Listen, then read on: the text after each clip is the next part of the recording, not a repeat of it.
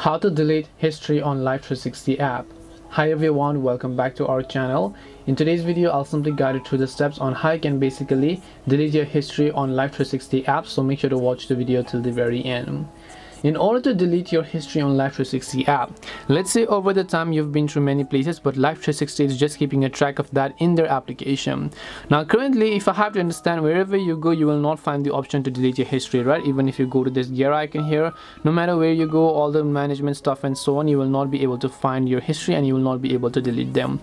Because Life360, and according to them, this is said by them, as you can see over here, it says that the only way to delete your history or driving events is actually to delete your Life360 account, and that is basically the only thing we can do, and we cannot undo that. If you have a Life360 membership subscription, then you must cancel the subscription or you will continue to be billed even if you delete your account and remove the Life360 app from your device. So that is the one thing that you have to understand over here. Even if you delete the account and then remove the Life360 app, if you don't cancel your subscription, you're going to get constantly billed and charged. So that is the one thing you have to understand. The another thing is, of course, in order to delete your history, you just have to delete your account by just going to this account option here and then just going to this option known as delete account and just tapping on confirm option.